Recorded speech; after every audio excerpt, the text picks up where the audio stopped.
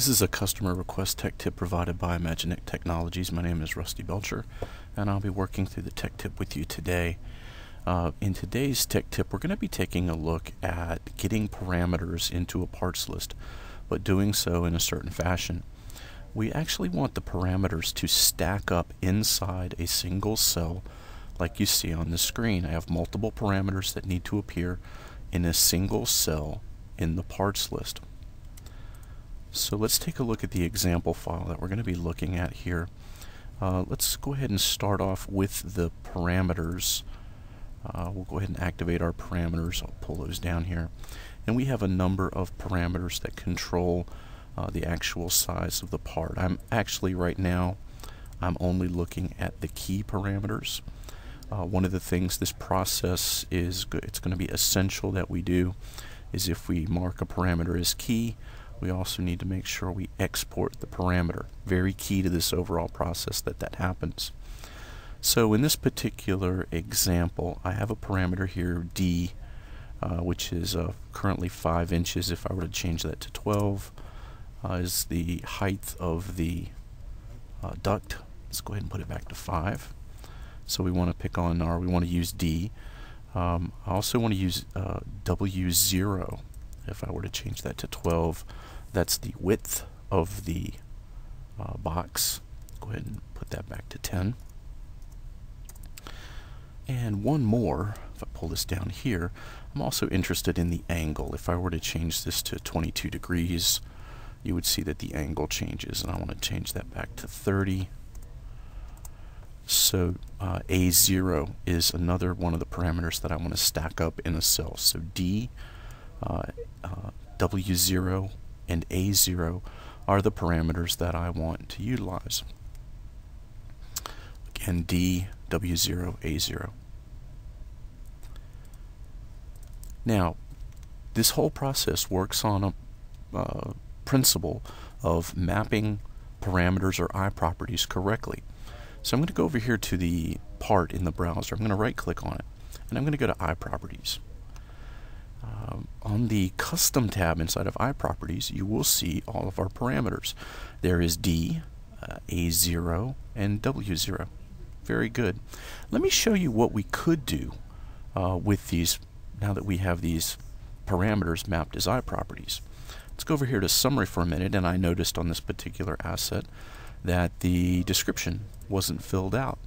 Well, you can use these properties to fill out your description. So let me show you how we're going to do this. The first thing I'm going to do is type in an equal sign here. And then I'm just going to type in regular text. This is an offset. Alright.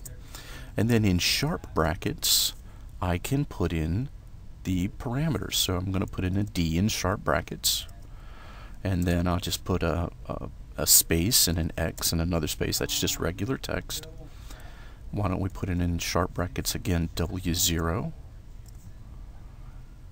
That is the width. And then I'll put in a regular X, and then in sharp brackets, we'll put in the A0. Oops, let me back that up. You have to type it in case sensitive, exactly like the parameter is named. And if I hit enter, you'll notice that the values are substituted in the string. And if you hover over it, you can see what you originally typed in. And if you want to edit the expression, you just right click and select edit expression. If you wanted to make a change or something along those lines, you could absolutely do that. You can also hit apply, which makes it reevaluate. So we're going to use this process to cluster parameters together and make a stack. Now I'm going to do this over here on the Custom tab, and it's just going to be a text parameter, so I'm going to call it stack1. And stack1, and the value, we're going to type in the equal sign, and basically we're going to do the same thing in sharp brackets here. I'm going to put in D, and then I'm going to put a space. The space is going to help us later with text wrapping in the cell. The next thing I want to do is put in sharp brackets W0. Put another space right there, and then the last one in sharp brackets is A0. Now if I hit enter, you actually see it come down below, and it looks for a second like it didn't work, but you have to click apply.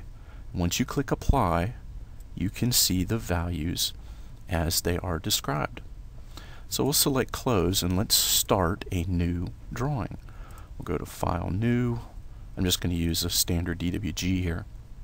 And of course my parts list is going to be much more primitive than parts list that a particular customer is going to use. I'm just going to show off the ability to stack these parameters.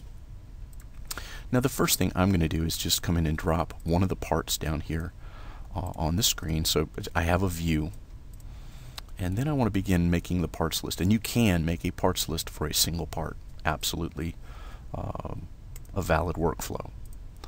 So I'm going to go ahead and drop the parts list first. You could set up your parts list ahead of time so it automatically drops this way, but I want you to see how it works. Notice that in this particular case the description is automatically filling in. That's similar to what we want to do, but I'm going to modify my parts list. So let me zoom in here a little bit. To edit a parts list, you right click edit parts list, or you can also double click it. I'm going to go over here to the column chooser, and we're going to add our own new property. Right here there's an option to add a new property, and we're going to call it stack 1. You have to type that in exactly as you did in the supporting document. We'll click OK. Now stack 1 is here. I'll click OK, and you can actually see the 3 parameters coming in the way we specified. If I click OK, there you can see all 3 parameters in a row stacked up inside of a single cell. Now I've seen an example of a parts list like this, and typically the only thing we are doing is giving the fabricator the numbers that he has to punch into the processing machine. And sometimes, believe it or not, you don't want to see the units. You just want to see the 3 numbers here. And to eliminate the units from this is a little tricky. I do want to take the time and show you that. So that actually happens back over in the part file. And it happens in the parameter table. So we'll go to the parameter table, and I'm going to find the parameter. Here's the parameter D, and I'm going to use this option here, custom property format.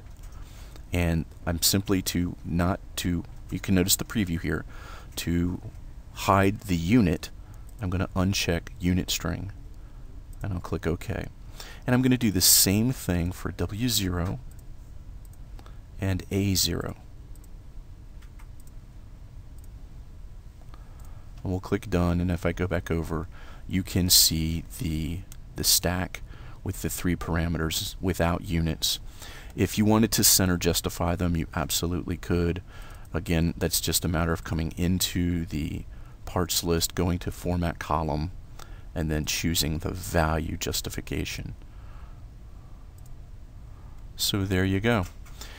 So this is absolutely just a simple example of the workflow for taking multiple parameters of a design and stacking them up in a parts list with multiple parameters displaying in the same cell.